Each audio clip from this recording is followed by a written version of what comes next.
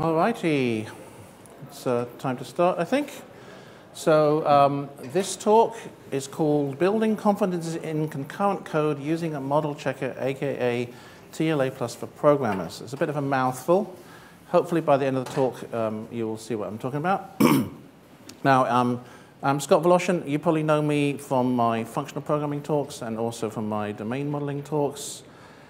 This is nothing to do with that. This is all about having confidence, how you test your code. It's not testing code, but how do you have confidence in your designs?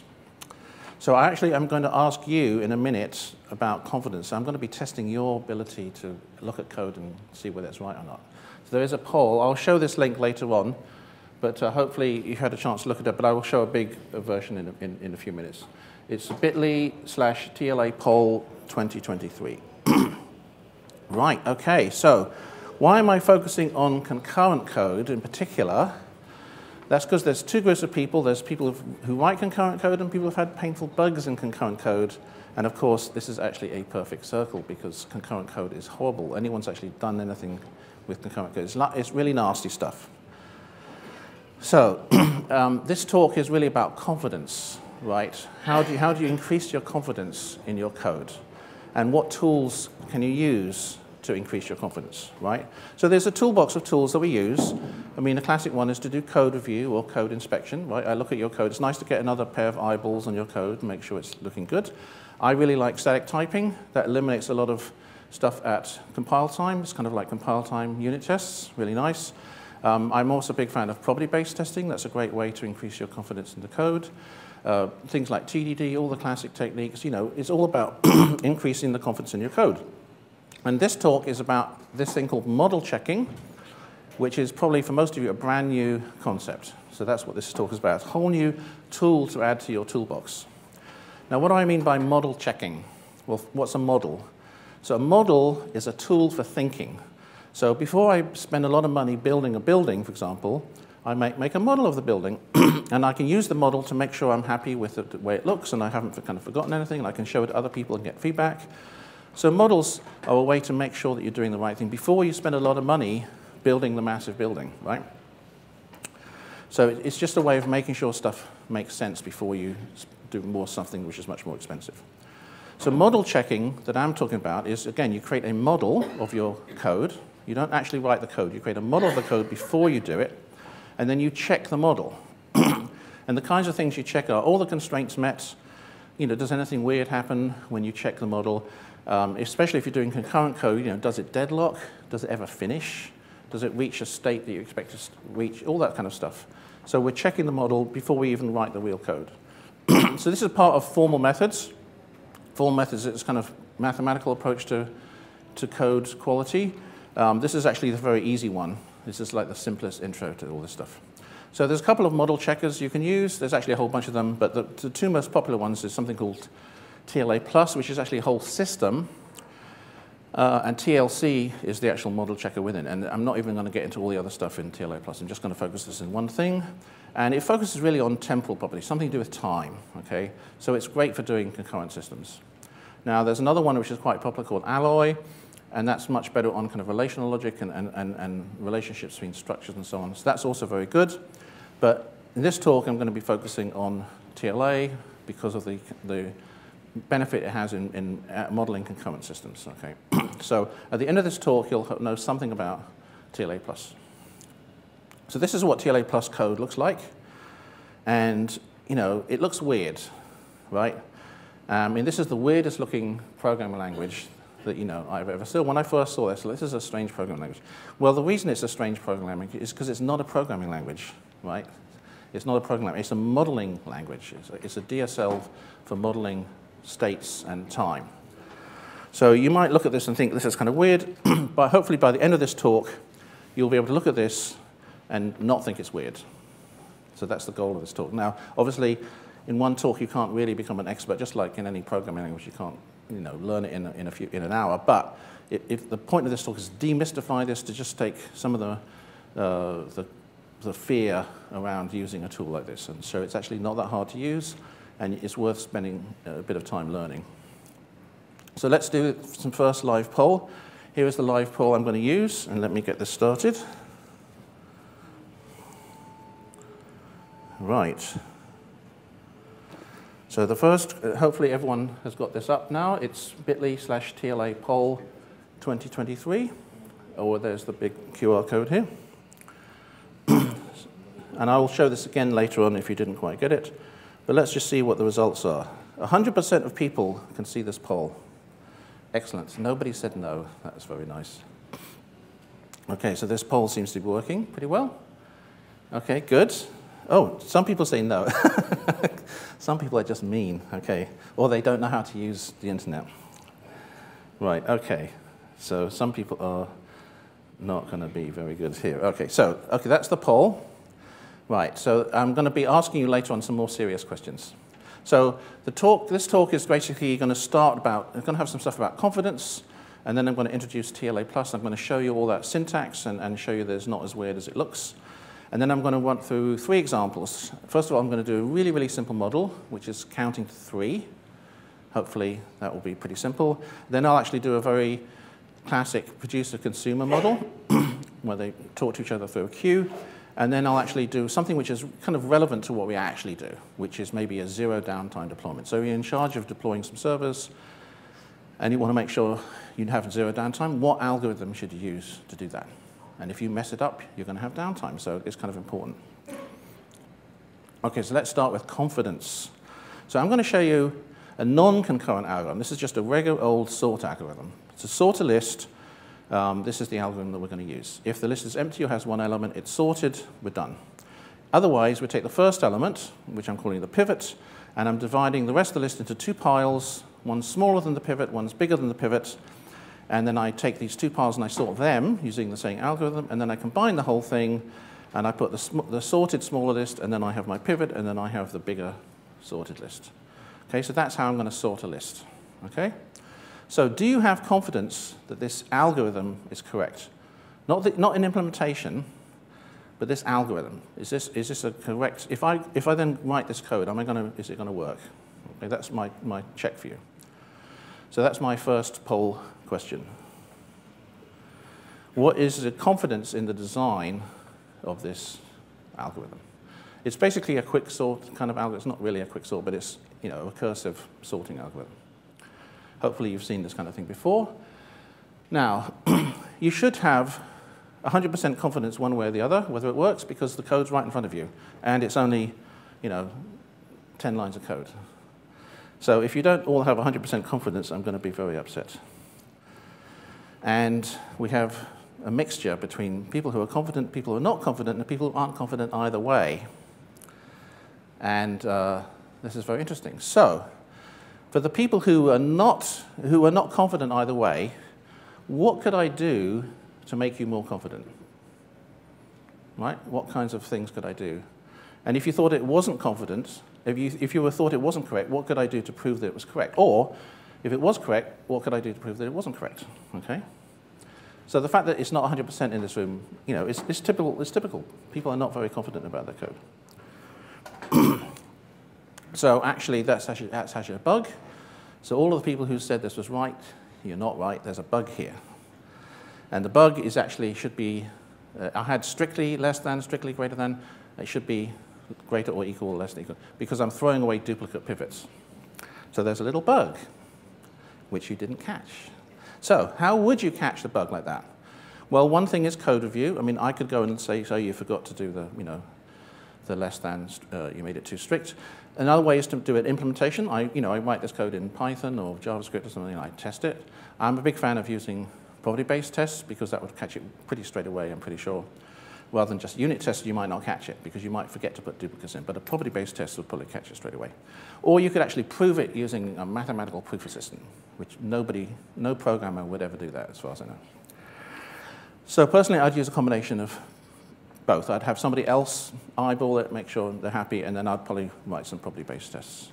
And if you want to know what property-based tests are, I have a whole talk about that. If you go to f#profit/pbt, and I'll have that link up later on as well. Now, that was a non-concurrent algorithm, and we still had a big difference. Now let's talk about concurrency. How confident are you when concurrency is involved? All right, so I'm going to give you a concurrent thing. So this is a very simple producer-consumer system, we have a queue, and we have a producer that writes the queue. And the producer logic is, I'm going to see if the queue is not full, and if it's not full, then I can write to it. But if it's full, I don't want to, it's a bounded queue. And then we have a consumer that's reading from the queue. And they're going to say, well, if the queue is not empty, then I can read from it. But if it is empty, I'm just going to wait. And they're just going to loop around. The producers and consumers are going to be looping around. Okay? So that's the system. Okay, so here's the complete spec. We have a bounded queue. We have a producer and a consumer. And it's really important that we never read from an empty queue or write to a full queue. We don't underflow or overflow. And let's say the whole system's going to crash and bring down Azure, for example. So here's the spec, and here is the consumer spec. So again, the algorithm is really simple. I mean, it's actually simpler than the sort algorithm. Who thinks this is a correct design? How many producers are there? There's one producer and one consumer. Yeah. And it's a trap. It's a trick question. It's always a trick question when it's concurrency. All right? So try that poll and tell me if you think this is a correct, yeah, so for one producer, one consumer, and later on we'll talk about more than one and more than two, but for one producer, one consumer, is this the correct algorithm to use?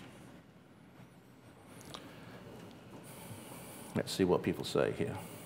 Oh, okay. We have a big difference of opinion here. And what's interesting is that most people are not confident. Now, this is really simple. I mean, how much simpler could you get? You just got, there's like 2 or 3 lines of code for the producer, 2 or 3 lines of code for the consumer. They're both running at the same time, and nobody's confident that this code works. Like a whole bunch of people are not. And the people who, there's a big split between the correct people and the incorrect people. So who's right and who's wrong? And for people who are not confident, how could I persuade you, I mean, I would say, let's say I say this is absolutely right. I'm really confident this is right. How would I persuade you that I was, that I was right? I mean, you don't want to run it in production because you might not show up in production. So we're going to revisit this one in a minute, and we'll actually model it in TLA, and we'll actually get an answer. So like I say, if you voted not sure, how would I persuade you? Now, let's change it up and have 2 producers and 2 consumers. So with 1 producer and 1 consumer, and we'll go to the next poll question now. With 1 producer, 1 consumer, it was 50-50 split between correct and incorrect, and there's a whole bunch of people who weren't sure. And now we've changed it to 2. So has people's opinion changed? Let's see. A lot of people are confident that it's not correct. Okay, so anytime there's more than one thing, you know that it's not going to work. Okay, and there are quite a few people who are not confident either way. But people, people are very suspicious. Like, I don't think this is going to work because somehow it's multi-user and there's concurrency, and it's like, I just know it's not going to work. Right, so people are scared. People are scared of concurrent systems, especially when there's a lot of stuff going on. Okay, so people who are not sure, how could I persuade you that it didn't work or did work? Now, the people who thought it didn't work, this is the big thing. So I say, I'll have a fix for it. I'm going to use atomic operations. I'm going to use semaphores. I'm going to use a lock. I'm going to use whatever, right? And I present to you my fix for this problem. How would I persuade you that my fix was correct? Would you just say, I never trust it? I'm just like never going to believe it's going to work? What could I do to give you confidence and say, yeah, actually your fix, I'm really confident that your fix is going to work and we can deploy this to production? What would I have to tell you? Okay? So it's hard. Being confident in concurrent systems is a really hard problem. Now, the tools that we normally use don't work. So if I do code review and inspection, I mean, you're looking at the code. We have a whole bunch of people looking at the code. I don't think our human brains are very good on concurrency. Our intuition is just rubbish. So that's not going to work. If I create an implementation and then test it, that's not very good either, because a lot of subtle concurrency errors don't show up in testing, and they don't show up in development. They show up in production when you have millions of things and there's a very high load, and it always happens on the worst day of the year. So just running it is not a very good way of doing it either. So the answer is to use a mathematical proof assistant tool, but that's too much mathematics. We're going to use a model checker. That's what we're going to do. So I'm going to revisit this problem again with the model checker, and we'll see for ourselves whether it works. So time to talk about TLA+. This is the tool we're going to use to model this. And again, I'm going to whiz through this very quickly. It's a very short, I mean, it's a quick talk, but hopefully it's going to just demystify it. You don't have to worry about the syntax too much. And stand back, because I'm actually going to use mathematics, so be careful. And that's because it's not a programming language. It's a mathematical-based model. So TLA+ was designed by Leslie Lamport, who you might have heard of. He had a famous time and clocks paper in distributed programming. He invented the Paxos algorithm. He's a Turing Award winner. And relevant to this, he is the initial developer of LaTeX. Here he is, a picture. And the reason why that's important is because TLA+ uses LaTeX kind of syntax. It's designed to be formatted by LaTeX into papers, computer science papers. It's not designed to be a programming language, which is why it kind of looks weird. So if you know LaTeX, the syntax will be fine, but if you don't know LaTeX, it won't. So what does TLA+ stand for? It stands for Temporal Logic of Actions Plus. All right, what does that mean? Logic. So logic is something to do with Booleans. Hopefully you know how to use Booleans, so that's good. Temporal is something to do with time. And actions in this thing is going to be transitions in a state machine. So as you move from one state to another, that is an action or a transition. So TLA actually stands for Boolean logic of state transitions over time. Now that's a little bit less scary, and we're going to kind of dive into that in a minute. And then there's some other stuff which we'll talk about later on. So let's look at the logic in TLA. So Boolean logic is what it is, and it's and or, and not. Hopefully you all know how that works. The big thing about TLA is the way that they do Booleans is the mathematical way. So in maths, you have a kind of uppercase A is an and a kind of upside down A is an or, and that's what TLA+ is. It uses forward slash and backslash. So if you look at the code, you'll see these forward slashes and backslashes everywhere, and all that is and or. Now in programming, we use like ampersands and vertical bars and stuff. TLA+ does not use that, but it's the same, exactly the same concept. So hopefully you already know how to do that. And then another big concept is something called a predicate. So a predicate is just an expression that returns a Boolean. That's all it is, right?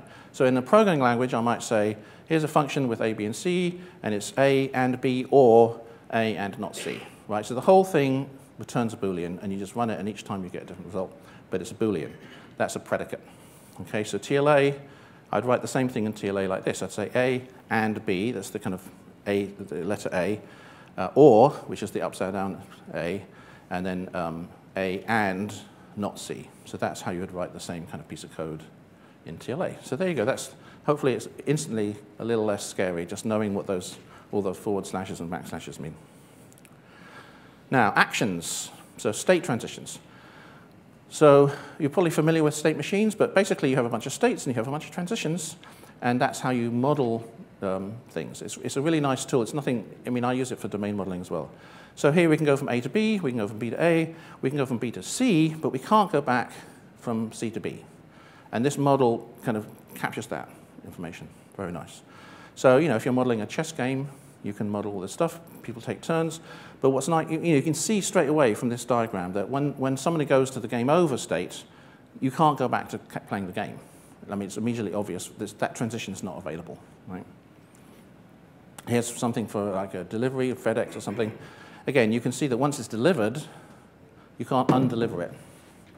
You can go back and forth in various other ways, but you know, this design does not cover that situation. So let's look at a transition in TLA. So in TLA, there's always a before state and an after state, right? So in this case, the state before is hello, and the state after is goodbye. So in TLA, we would say state equals hello, and then state tick equals goodbye. Now, every time you see the tick or the prime, in mathematical jargon, that means that it's the after state. There's always a before, and in every single transition, there's a before and an after. And so if it doesn't have a tick, it's the before, and if it does have a tick, it's the after. So that's what those little ticks mean everywhere. And this whole thing is an action. So I can give this a name, like this is the next action that you can do, the next transition you can do. So in TLA+, I would write like this. I say next double equals. That's the double equals is not assignment. It's like, you know, definition. So the next operation is at the beginning, the state is hello, and, which that's the slashes, and afterwards, the state is goodbye. Right, so in English, we'd say, before the state is hello and after the state is goodbye. And that's the kind of formal way of writing this down. So this equal sign is not an assignment. If you don't think about programming variables, think about the state before and the state after. This whole thing is actually a predicate. This is true if the state is before and after, like that, this is true. And if the state before and after is not like that, it's false. So this thing is actually a predicate. It's an expression which turns a Boolean. And you can tell it's a Boolean expression because you can swap the order of the things. And it's the same answer. So it's not assignment. It's more like pattern matching. It's like, is this thing true or not? And that's how the model checker works. So here we have our little transition. And in the first case, this transition is true. In the second case, the after state is not right. So that does not match. That's false. In the other one, the before state doesn't match, and that's false too. So there's, it's true and then false and then false. Like I say, it's a predicate. It was an expression. Okay, now let's look at time.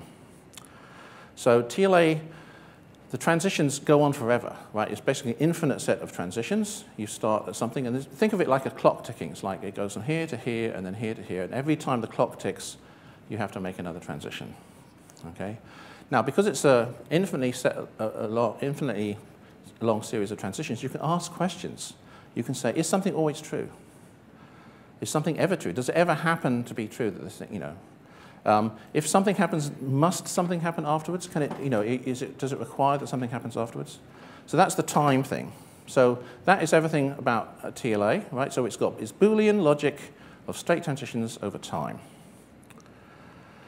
And we'll talk about the plus later on. So that's the syntax for TLA. Now let's actually use it to do a very simple model, and we're going to count to 3. Okay, how hard is that? So here is our series of state transitions, right? We go from 1 to 2 to 3. There's 3 states and 2 transitions. So we're going to model that in TLA. Now, in a programming language, you would say x equals 1, and then x equals 2, and then x equals 3. Right? That's how you do it in a programming language. But we're not going to do that in TLA+. It's going to be more complicated than that. So the first thing we need to do is say, what is the initial state? In the initial state, x is 1. And then what are the available transitions that we can do? Well, the first transition we can do is true if we can do this transition if x is 1, and then afterwards x is 2. So that's a valid transition. Or we can also do a transition if before x is 2 and after x is 3, right? So the initial state is 1, and then the first transition is the before and after state of 1 and 2. The second transition is the before and after state of 2 and 3. And then the overall, all the possible transitions we can do is the first transition or the second transition, right? So the entire set of things you can do is the choice between those 2 things. All right, so that's how you count to 3. Okay, it's very, very exciting. Now let's just do a quick refactor. You can take little chunks of code and give them names, which is nice. So here I've taken out these 2 transitions and I've given them a name, step 1 and step 2. And now the overall thing is step 1 or step 2, which is a little easier to read. So these things are called operators in TLA. It's not like, they're not little functions, they're actually more like kind of macros. They're kind of search and replace type macros. So there's step 1 or step 2. So hopefully the forward slashes and the back slashes are not quite so scary after all this. Now let's look at the tool that we can run this piece of code or this model. So there's lots of different tools. The one I'm going to use is called the TLA Plus Toolbox, which is kind of an IDE. And this is what it looks like. It's actually written in Java, and it's over 10 years old. So it looks kind of ancient. It looks very unmodern. However, it does work, and it works fine. So I recommend you use this if you're doing it. So here we have my screen, and I basically paste my code in there, or type my code in there. And the first thing you do is just make sure there's no syntax errors. And then what you do is you create a model for this piece of code. And in the model, you say, what is the initial state, and what are the various transitions you can do? And that's what I've done here. You can just like tell the the model, what those things are. And then what you do is you run the model checker. So let me actually run the model checker. Here we go. Here is my code here. And here is my model. And I'm going to go run. And here it is running. Run, run, run. And it looks like I got some sort of error. It actually says deadlock reached. And if you look down here, it says it starts off at 1, and it goes to 2, and it goes to 3, and then it had some sort of error. Right? So what's going on here? Right? There are 3 states, which is 1, 2, 3, but we get this deadlock. So deadlock sounds bad. What does deadlock mean? What deadlock means is that, and by the way, these traces are really useful. We'll see these later on. It basically tells you what it's trying to do, and so you can actually figure out. This is the way you kind of debug this thing. You can look at the states and see where they are. So what happened is it got to 3, and then there was nothing it could do after 3. Now remember I said these things are supposed to be kind of an infinite series of transitions? So it hit 3, and there was nothing it could do. And that's what a deadlock is. A deadlock is when you cannot make any forward progress. Like two people are trying to write to this file, neither can write to the file, neither of them can do anything. That's a deadlock, right? So deadlock just means nobody can do anything.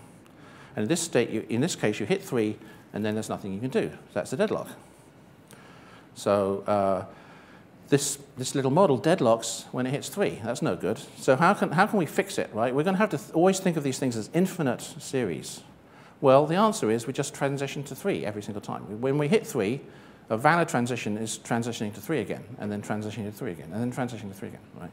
So at that point, we can now have an infinite series of these 3s, and these are all valid transitions. So if we add these as transitions, it can make forward progress, right? It's not changing the state very much, but it is at least moving forward along the series of transitions. So we're going to add that to the model. So basically, we're adding a little loop on that. When it hits 3, it can just keep looping around and hitting 3 over and over again. And there's a keyword in TLA saying unchanged. So this last one, I've added a new one called done, right? And the done step is when x is before x is 3, and afterwards x is unchanged. Right? So it's basically x is still 3. So when we add this to our model and we run the model, it works really well. Okay, so we run this, we don't get any more deadlocks, which is very good. So TLA is happy. Okay, now let's move on to the next thing, which is doing nothing is actually always an option when you're modeling a state machine. Because let's say that I'm ticking every second. I go from 1 to 2, and then I go from 2 to 3, and I'm just ticking along. Now let's say that I'm at 1, and then a millisecond later I stay on 1. I transition to 1. Okay, and then the clock ticks, I go to 2, and then a millisecond later I go to 2. And then clock ticks, I go to 3, and a millisecond later I go. This is exactly the same system. The fact that it didn't do anything, for a millisecond, from a logical point of view, it's exactly the same system. You can't tell them apart, right? So being able to do nothing is almost always a valid option, right? So here I'm just transitioning back to the same number again. So staying in the same state is almost always a valid. Sometimes it's not. Sometimes you don't want to do that. But in a lot of cases, it's really common that you want to do that because things might just not. They can just do nothing for a while. It's not a problem. So the word for that, the jargon word for that, is stuttering. Meaning it just kind of stays around, just goes around a little loop. So if you hear the word stuttering, that's what they're talking about. Nothing's changing. So now let's add stuttering to our little model here. So instead of being able to transition to 2, we'll say, well, it can stay at 1. That's all right. And then instead of transitioning to 3, you can stay at 2 for a little bit. That's all right. It doesn't do any harm. Right, so we've added a new thing to our model saying it can either do step 1, or it can do step 2, or it can be in the done state, or nothing happens. And that's all good. So that's our model updated with stuttering, which, like I say, most models should have stuttering because that's the real world. All right, now let's do some properties. So this is where we are no longer, you think that's a lot of work to count to 3. I could do it in a programming language in 3 lines of code. But what you can't do is the kinds of things that TLA can do, which is temporal properties. So let's look at these.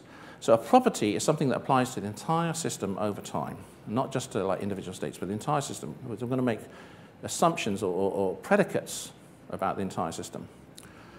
And these properties, again, like does it deadlock, does it ever get to the end? We are really bad at doing this kind of thing. And programming languages don't do this either. And that's why you need something like TLA. TLA is excellent at doing this kind of thing. So let's look at some properties we can check in our system. A nice property is something always true? Right? Is the queue always within bounds? You know, is the file system always active? Is the servers always online? In this model, we could say, is it always true that x is greater than 0? It's really simple, okay? So hopefully it's true. Now, eventually true is a nice one. That means that it's not true right now, but hopefully at some point we'd expect it to become true. Hopefully, if we got a bunch of servers, we would hope that at least one of them would serve a file at some point. Eventually always means that it gets to, eventually something happens, and when it gets to that thing, it's done, and it stays there forever. Right? So if you're doing if you're doing a server upgrade, you eventually get to the upgrade thing, and at some point the upgrade's done, and it's done, right? Or in this case, we count to 3. When we reach 3, we're done. We're not. That's, you know. So eventually, always, it should be 3. And then the last one is, you know, the implication. If you hit 2, does that imply that it's going to become 3 at some point later? So all of these things look like they should be true for our system, right? So how do we do this in TLA? So again, in English, I'd say x is always greater than 2. Sorry, that's a bug. It should be always greater than 0 there. So in mathematical terms, we have to turn it into a predicate. We have to say it's always true that this predicate is always true. And the predicate here is x is greater than 0. And the always operator in TLA plus is this square brackets. The eventually, so instead of saying at some point x is 2, we say it's eventually, this predicate eventually becomes true. So eventually the predicate x equals 2 is true. And in TLA plus, we use angle brackets for that. X eventually becomes 3 and then stays there. So mathematically, we would say it's eventually true that it's always true that x equals 3, right? And we use angle brackets followed by square brackets. And then if x ever does become 2, then it should become 3. And so we say if the predicate x equals 2 is true, that implies that at some point the predicate x equals 3 is true. And so we have the kind of curly, wavy arrow. OK, so let's write this as code. So actually, rather than saying greater than 0, I'm going to say it's always within bounds. So always within bounds means it's always greater than or equal to 1 and less than or equal to 3, right? So you can see I've got the greater than 1, I've got the or, the upside down A. So it's either greater or equal to 1, actually no, sorry, it's and, sorry, it's not upside down. It's greater or equal to 1 and it's less than or equal to 3, and the whole thing is with the square bracket, so it's always true. Eventually 2 is that x equals 2, eventually that's going to happen. So there's little angle brackets there. Eventually, always x equals 3. So when it does hit 3, it's always going to be 3 after that. And then, again, if x equals 2, then it implies that x equals 3 later on. So here's our 3, and we just write this in the code. We just add this to our file, and this is something you can't do in a programming language, right? We add it to the file, and then what we do is we tell the model checker, check these properties. Are these properties always true? And if we run the model checker, well, let's see. What do you think? What's going to happen if we run the model checker? Let me just go over here and go to the next poll here. If I run the model checker, how many properties will be true? All of them, 3 of them, 2 of them, or just 1 of them? Okay, there are properties there. Let's see what people think. Most people think that all of them will be true, it looks like. Okay, yes, some of them, 3 of them, 2 of them. It looks like most people think all of them are going to be true. Right, if we actually run the model checker, what does it say? It actually gives an error. So it's not true. Turns out that only 1 of them are true. Okay, because if you look at the trace, it says it goes to 1, and then it does stuttering, which means it stays on 1. Right, so people forgot about stuttering. I told you all about it, and then you forgot about it. So what it means is it starts at 1, and then it just loops back to 1 forever. So that's never going to get to 2, and it's never going to get to 3. And even if it did get to 2, it could just loop around on 2 forever. It's never going to get to 3. So both of these things, these states, you can just go around forever and never go anywhere. So we've just ruined our model. Yes? So temporal property means true in all scenarios? Yes. Yeah. Yeah, and it's just going to go around one and, it's just going to start at one and just stay on one forever. So by adding stuttering, we've actually ruined our model. We had a nice model at work, and now we've broken it, okay? Now, and I said, but we should have stuttering, so we've got a kind of conflict. We should have stuttering, but on the hand, as soon as we add stuttering, it breaks everything. So in this case, the only one that is always true is the always within bounds. So even though it stays on 1, it's always true that it's between 1 and 3, even though we've broken the rest of it. So let's fix that. What we really want to do is say, okay, you can go around a few times, but you should try some of the other ones sometimes, right? Don't just stay in an infinite loop. Like if you can go some other place, if you can transition to 2, every so often give it a go. Don't always do the same thing and go stay in an infinite loop. Right, so don't stay in an infinite loop, try different things. That's called fairness, right? Be fair. Like give each of the possible, if you've got 2 transitions you can choose from, use both of them every so often. Like, don't always pick one and never use the other one. That's not fair, right? Use both of them. So that's called fairness, right? And of course, TLA recognizes this as a really important thing, and it has a concept where you can model this in TLA+. So how do we model it in TLA+? Well, I'm going to have to refactor the code a little bit. And the syntax, unfortunately, is a little bit ugly. Now we're getting into sort of the ugly syntax. So first of all, I'm going to take the spec that we had, and I'm going to merge the initial state and the next thing into one single thing, which I'm calling spec. So this is the specification for the entire system. So it starts off as the initial and, then the next one is just always the next thing or unchanged. All right? So it's always either always do the next step or leave it X unchanged. So that's our refactoring. Now it turns out there's a nice bit of syntax sugar for this. So instead of saying next or unchanged, there's actually a little bit of syntax sugar, say with square brackets around it underscore X. Now it looks really ugly. That's because it's not been formatted by LaTeX yet. Once it was been formatted, you have a nice little subscript. X would be a little subscript. But this kind of looks ugly because this is designed to be, this is designed to be formatted code. It's not designed to be like programming language. So that's the syntax for try to do next or don't do anything.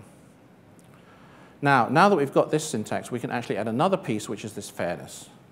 WF underscore X next. So what that means is you can stutter a few times, but make sure you try doing the next. Don't always pick the same thing. Try both of them. Okay? And that's called weak fairness. There's another one called strong fairness, which I'm not going to talk about. But weak fairness just means try things. When you come to a branch in the road, try both of them. Don't always pick the same one. Okay, so that's what that means. Now, if we add that, here we add our weak fairness to our design, and we have our properties like we had before. With the weak fairness, if we run it, it does work. So we can have the stuttering and still prove that the various properties happen if we have weak fairness. So that's good. So because you're thinking it's going to ruin everything, but no, it doesn't actually ruin everything. Weak fairness, you need to use this quite a lot sometimes. Okay, and these 4 properties, this is where TLA+ is not a programming language. You could not do this in Python or JavaScript. You couldn't say, are you sure that it will eventually become 3? Are you sure that it will never go out of bounds?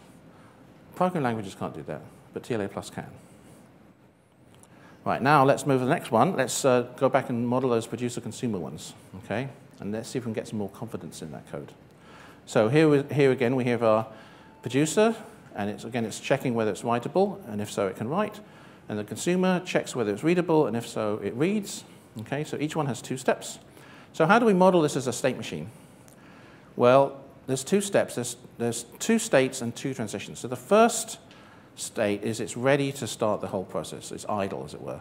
The first thing it does is check, is the queue writable? Is the queue not full?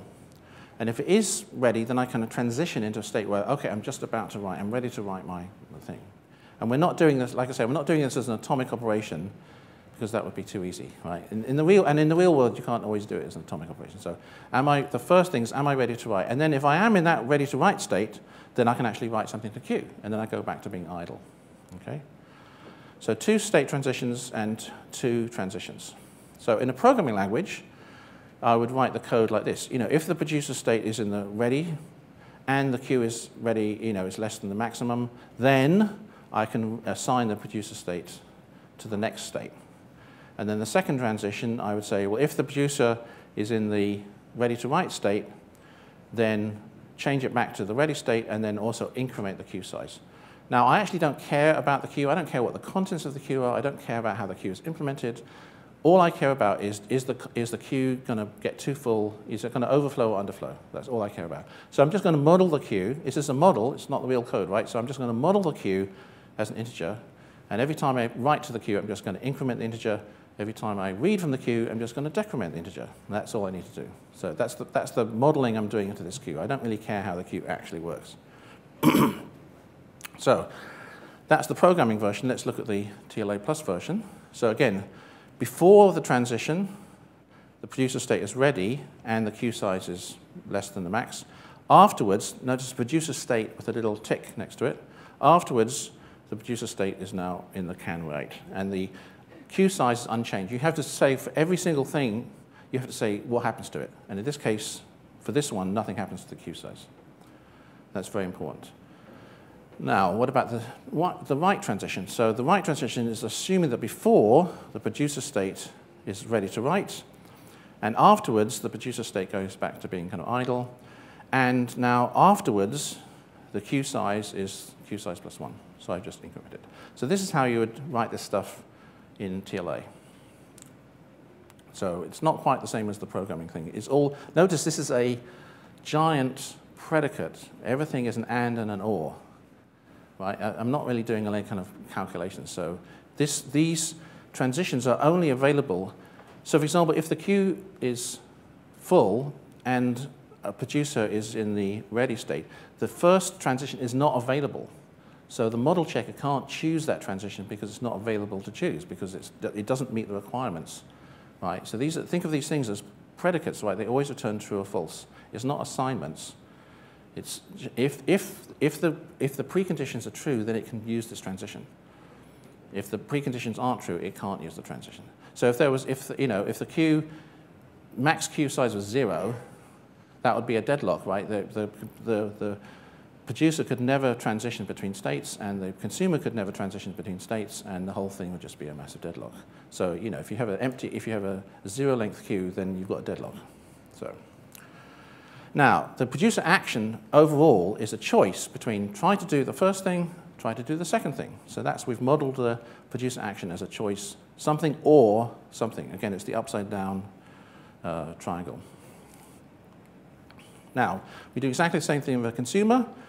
This time it's reading from the queue. There's 2 different states. There's 2 different transitions. So we check, the first thing we do is check whether it's readable or not. And the other transition is we try to read.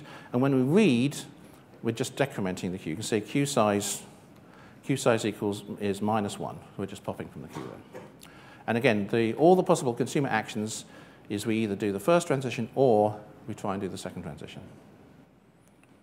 Right, so that's the consumer side done. Now let's put it together into an entire system. I'm just going to put the entire piece of code on the screen here. So this now is all the producer side of things here.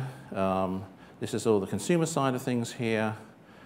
And finally, all the possible transitions we can do is either we can try doing a producer thing or we can try doing a consumer thing. That is everything we can do, right? So what's nice is we get non-determinism for free. Like if I was trying to model this in code, I'd have to have threads or I'd have to have actors or something, right? It'd be kind of tricky to model this. But in TLA Plus, it's just a choice. It's like when you're modeling, sometimes do the producer thing if you can, sometimes do a consumer thing if you can, and you can alternate between them. The model checker will try all the possible combinations of doing these things. So it's just do one or the other, and now we've got non-determinism because it will automatically, every time you have a choice, it will try them both. Now, do we add stuttering? Right? Should we add some stuttering where nothing happens? Maybe. Maybe not in this case. Maybe this is a case where you don't want to have it. But if you did have it, that would be an example where the consumer just stops working. So if the consumer stops working and doesn't do anything, does the producer keep adding things to the queue and overflowing the queue? Does your code check for that? So maybe the consumer's just not working, just taking time off for a couple of minutes and having a coffee break. Right, now, what are the temporal properties? So the most important one is it always within bounds, right? So is the queue size non-empty, well, sorry, greater than or equal to 0, and is the queue size less than the max. All right, so it's either that one or, sorry, and, you see the and or stuff. It's either, it must be greater than or equal to 0, and it must be less than or equal to the max. And then we have the angle brackets, sorry, the square bracket, which means it's always true. So this predicate where both of these things are always true. Now, if we run this script, we don't get any errors. So that means with one producer and one consumer, this design works. All right? We have confidence in this design. Now, I think that when I did this, the first poll, it was 50-50. Some people thought it wouldn't work. Some people thought it would work. So with a single producer and a single consumer, yes, this actually design does work. We don't need to guess. We're actually doing the model checking. So if I revisit this screen that I had before, and I go to the next poll, here we go. So now how many people are confident that the single producer, single consumer one are, oh, everyone's confident. Okay, very good. Yeah, so it was 50-50 before, and I think the confidence level is much higher because I've run this little tool and it's checked everything, and I'm pretty sure that it's not broken. Some people are still not confident that it's correct, so I don't know, how would I persuade you? I would just take you through this in more detail and go through the model checking in more detail. But the answer is this actually is correct. So, right, let's keep going. Now let's do the multi-version one with 2 consumers and 2 producers or more than one. And this is why we need the plus in TLA plus. So the plus is mostly set theory. And again, TLA plus uses a mathematical type of set theory. So for example, in programming, if I were to say, given a set, find all the elements that have this certain property, we would say something like set.filter, right? Something like that. In mathematical terms, we'd say the elements in the set such that this predicate is true. So we'd write it in a mathematical way. And in TLA plus, we write it that way. We say curly braces E/in. So just, again, LaTeX is going to format that as a little, Greek E, such that this predicate is true. So basically, TLA turns this into like nice mathematical notation. And again, if I'm saying, is there any element in this set which has this property? In programming, we would say something like set.ne, probably, I don't know. But in TLA plus, we'd say, does there exist an element in the set such that the predicate is true?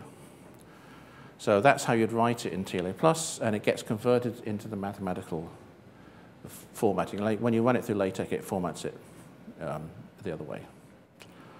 So there you go. Okay, so when you see that stuff, that's what's going on. All these slashes, that's the LaTeX formatting. Okay, so we need, since we're doing 2 producers, 2 consumers, we have a set. No longer just one, no longer just one consumer. So now we're going to need the set part of TLA plus. So here's a set of producers. We have 2, probably good enough. P1 and P2, and we have 2 consumers, C1 and C2. Right, now how do we need to change our spec to work with multiple producers. So first of all, we need to initialize everything. So we're going to initialize the producer state to be every single producer is in the first state, in the ready state. Now, you can think of this set is actually like a dictionary in Python or something, or a map. It's basically a bunch of key value pairs. So in Python, I could have written P1 colon ready, P2 colon ready. It means they're both ready. In TLA plus, you don't use that syntax. You say the set every P in the set of producers, you assign it to ready. Okay, and the same thing with consumers. So these states are, like I say, think of them as dictionaries or maps. They are not just, they're sets of key value pairs. Okay.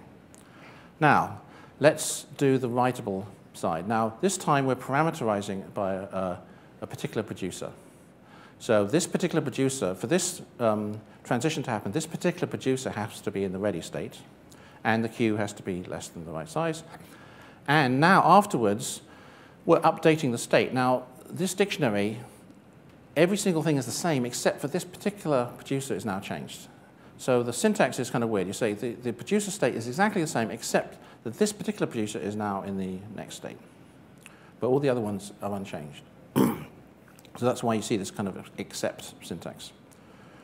And let's look at again, parameterized by producer. we check the state for this particular, so this is a dictionary lookup for this particular producer, and this is like updating the dictionary.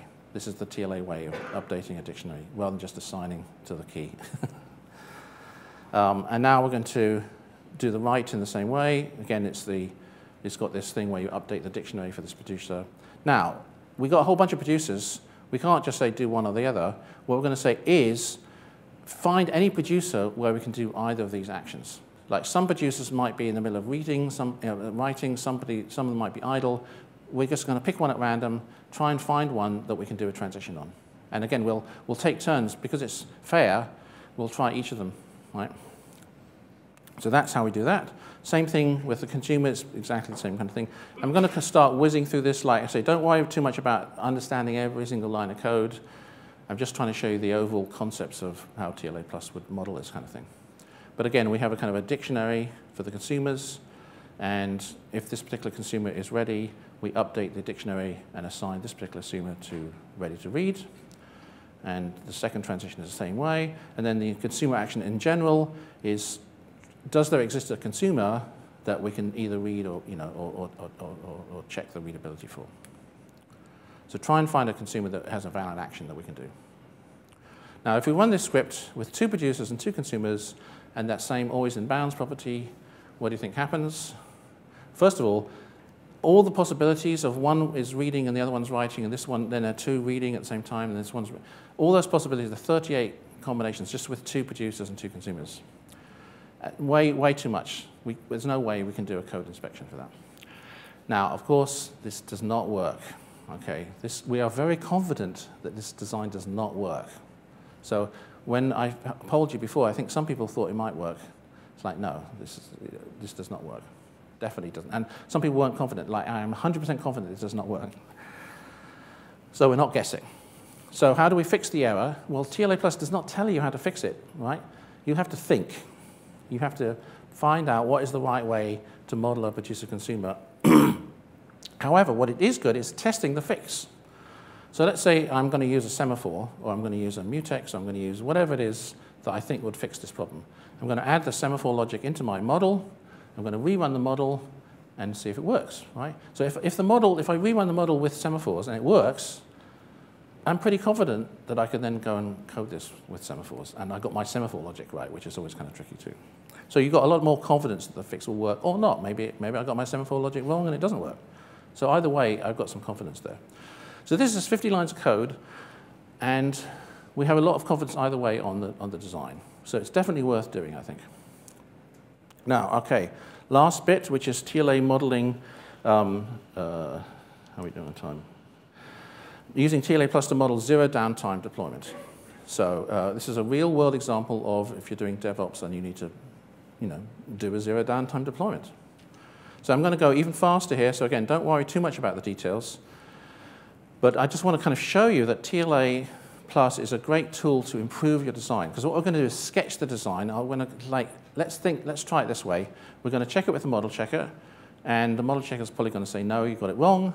We're going to fix it. We're going to try it again. And the model checker will say, no, you still got it wrong. Fix it, try again. And when the model checker says I got it right, then it's like, yeah, now I'm pretty confident that my code is good. Okay. So I'm going to steal this from Hillel Wayne, who is a TLA expert, and I'm going to talk about him later on at the end of the talk. So how are we going to, let's come up with our model. Okay, we have a bunch of servers, and each server is going to be upgraded from version 1 to version 2. But here's the problem. Each server goes offline during the upgrade, right? And we really want to make sure that there's always a server that's online, right? That's really critical. And here's another thing. All the servers must be upgraded, because a really easy way to implement this is to never upgrade a server. Then they're always online. So we have to have two conditions. I mean, you have to be very careful. Having them always be online is easy if you never actually bother to upgrade them. So you want to make sure that at the end of this process, every single server is at version 2. Right? So that's the extra little kicker there. So how do we model this as a series of state transitions? Well, we're going to have 3 states and 2 transitions, right? It starts off, it's online, and it's in version 1. And then we start the upgrade, and it goes offline. And then we finish the upgrade, and it goes back online, and it's now at version 2. Okay, that's our entire model. And then when it's at version 2, it can keep looping forever, right? It's got that little thing where it's done, and we can just keep going. So we have to add that to stop it having a deadlock, right? So again, we're going to have a dictionary of key value pairs, and the server state in this case. The server state for each server is going to be one of these three things: online v1, offline, or online v2. So initially, every single server is version 1. That's the initial state. Now, the start transition is we pick a server, which is in v1, and then we upgrade to be offline, that particular one. And then to finish the upgrade, we pick a server that's offline, and we update it to be online with version 2. So that's our start transition, and that's our finish transition. All right? And then doing any upgrade is we try and find, does there exist a server that we can upgrade? So we try and upgrade a server, which means trying to do either the start transition or the finish transition. And there's also another one which is done, right? All the servers are in version 2. So /A means for all servers in set of servers, the server state is online. And at that point, we can leave the server state unchanged. That's that little backwards loop. So we have an upgrade step, and we have the done step. So the overall thing is either try doing an upgrade, and if we can't do an upgrade, try doing the done. Now, so let's run our script. There are 3 states. Now, with one server, there's 3 possible states. With 2 servers, there's 9 possible states. With 3 servers, there's 27 possible states. So, for example, I could upgrade number 1 and upgrade number 2 and start number 3, or I could do number 1 and go through all things and then leave these alone, or I could do this 2 steps forward and this one step forward and leave this. You know, it's complicated. There's all sorts of things, all sorts of combinations of things that you could do, and you wouldn't really be, some weird combination might happen that you didn't think about. So again, it's too hard to eyeball. So now what the temporal properties. So first of all, 0 downtime. So what does that mean? Not all servers should be offline at once, okay? And then the upgrade should complete. That means that at some point, eventually always, all the servers should be version 2, okay? So let's write that as a TLA code here. So 0 downtime means it's always true that there is a server which is not offline. Right, it's always true that there exists a server such that the server state is not offline. That / equals is not equal. Instead of using bang equal, it uses / equal. Okay, so it's always true there's a server which is not offline. Okay, 0 downtime. Now, this eventually upgraded. Okay, so it's eventually all the servers in the set of servers will have a server state which is version 2. Right, so we've modeled that in TLA+. Now, if we run this script with 2 servers, we get this invariant. 0 downtime is violated. I thought we had a perfect algorithm here. So we look at the trace for the model checker, and it says at the beginning, S1 and S2 are both online at V1. We take S1 offline, and then we take S2 offline. Well, boom, now we're both offline. We've broken our constraint. Well, that was stupid. So how can we fix that? How can we fix that? Well, we'll add another step. Okay, we're going to add a fix, but are we confident that our fix will work? Let's see. So what I'm going to do is add another, for the start upgrade, I'm going to say you can only start upgrading if nobody else is offline. Okay, so there's my start upgrade. I'm going to add a new step. Does there exist another server where the other server state is offline? And if that's true, don't start an upgrade. Okay, so if somebody else is offline, you're not allowed to upgrade. So that's my fix for this problem. And now if I run the script this time with 2 servers, 0 downtime actually works. We guarantee there's no downtime because there's, you know, if you can't start an upgrade if someone else is offline. So you can never have 2 people offline at the same time. That's great. Now the eventually upgrade fails. Why does it fail?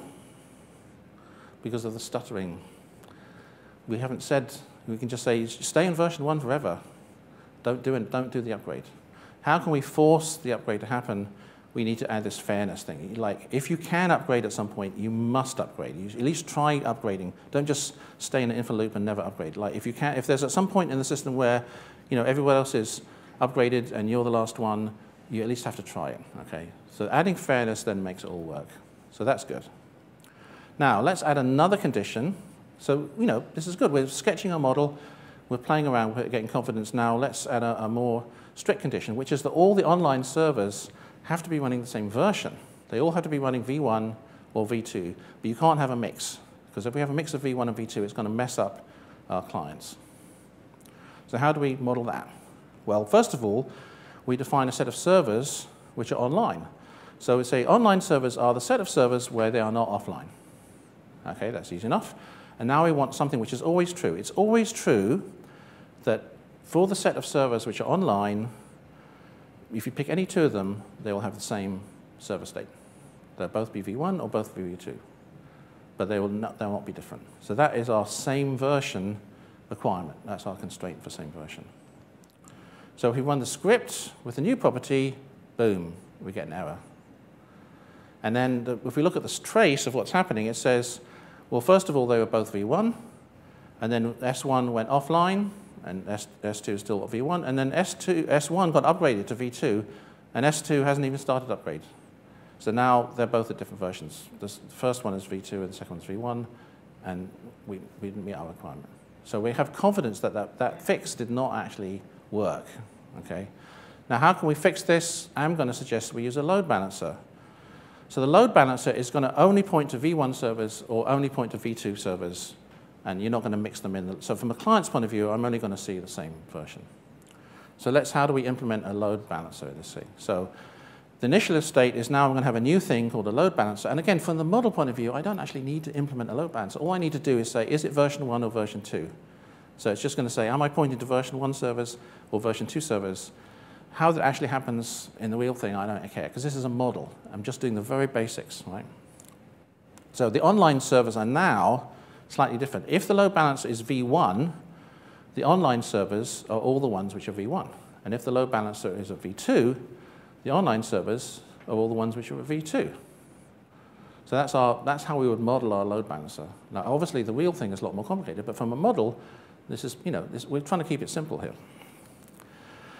Now, when can the load balancer switch from pointing to V1 servers to pointing to V2 servers? Well, it can switch when one server has been successfully upgraded, or you could say maybe 2 servers, but for this case, if any server upgrades to V2, I can switch the load balancer to point to it. Okay. So we now have a new step in our finish and upgrade, which is if an upgrade is successfully finished, the load balancer can now be version 2. So now if we run the script with the load balancer, the zero downtime works. You never have any downtime. Everything is eventually upgraded, and the same version works. So if I just run the code, I'll prove it to you. I'll go back here.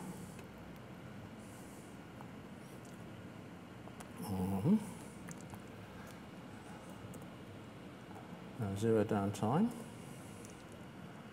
And we open up the model. And you can see here is the code, by the way. So, it's like 50 lines of code. It's not that much. Here are all our properties, zero downtime, eventually upgraded, same version. Right? We take this model, we run it, and it runs it, and it's checking all the possible states, and no errors. Now, if you said I want the load balancer to always have at least 2 servers, which you might want to do, then you'd have to have, I've only got 2 servers in here, so it's never going to work.